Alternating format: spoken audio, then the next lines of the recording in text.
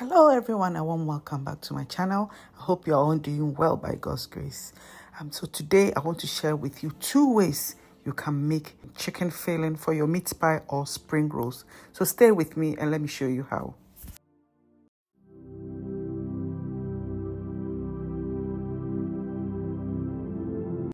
So for the first recipe, I have some diced chicken, okay? And I'm adding some onion, garlic, and ginger blend, some vegetable bouillon, salt and paprika, and a little bit of corn flour. I'm also adding some soy sauce, okay?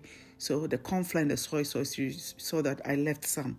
We'll use that later in the recipe, okay? So you mix it all around and then you set it aside for at least 30 minutes, okay? So you come back maybe in an hour's time or 30 minutes time, you add some oil to your frying pan and then you pan fry your chicken.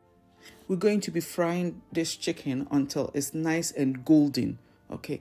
We want it to be nice and cooked, and by adding the corn flour, it's going to make this chicken very, very succulent, nice and soft, right? We use the chicken thighs instead of the breast because the breast tends to be very dry, okay? That's why we go for the thighs, right?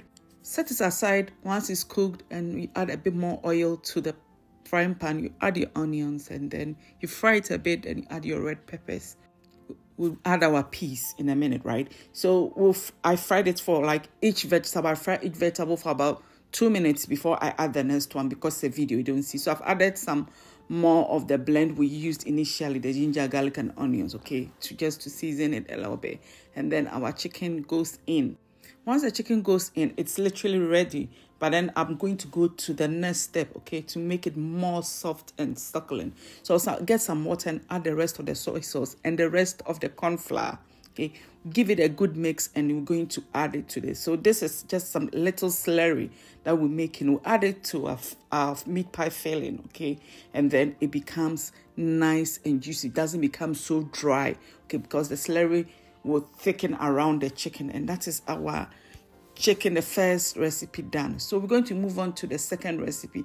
For the second recipe, I have some chicken legs, okay. The chicken legs includes the thigh and the drumstick. I've added my green chili mix, some salt to season, and we're going to steam the chicken until it's nice and soft. Cover it, steam it for about 30 minutes on low heat until it's nice and cooked through and through.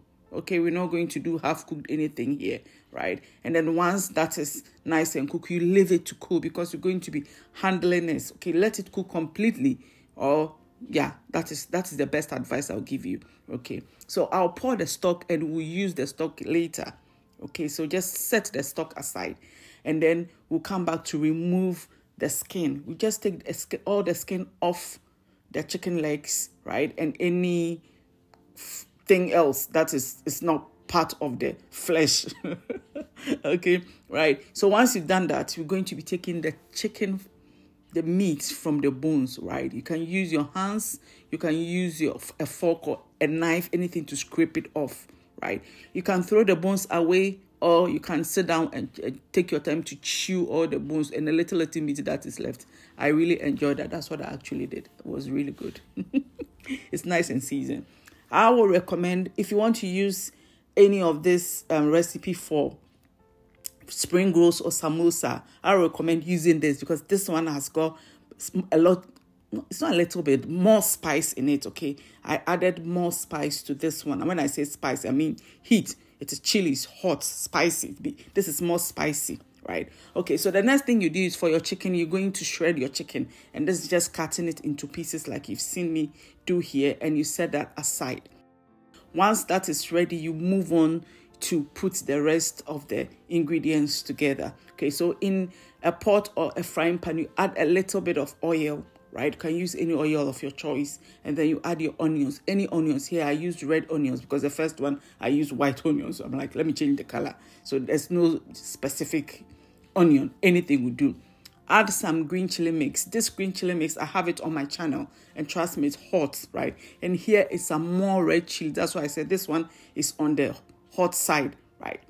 Added some mushroom because mushrooms always goes very well with chicken. So you can always add mushroom. I added some mushroom It's optional. If you don't like or you don't have it, don't worry. And then your chicken goes into this. Give it a stir. You stir fry it a bit so that it becomes very nice and tasty, because we're adding all these spices and all this seasoning, right? This is chicken seasoning. You add it to it, or you can use any seasoning of your choice. This is what I had.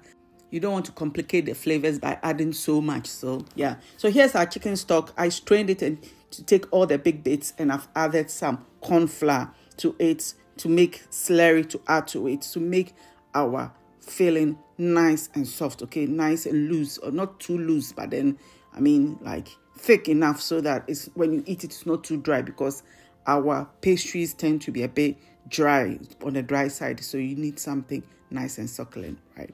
So I'm going to add some more peppers. I have yellow and orange peppers, whatever. You can add green peppers, whatever you have, you can add it. Then I add some peas. I like to add some peas into my chicken meat pie, okay, my chicken pie filling, right? And you mix it, and that is it, done. This is literally, it's finished, okay? So I'm going to be bringing you I keep saying meat pie, but it's true, but then I have to be specific. My chicken pie recipe, okay, is going to be coming to you very soon. So I hope you enjoyed these 2 recipes, and let me know down in the comment below which one you were tilting towards, the first or the second one. Thank you all for joining me, and I will see you in the next one.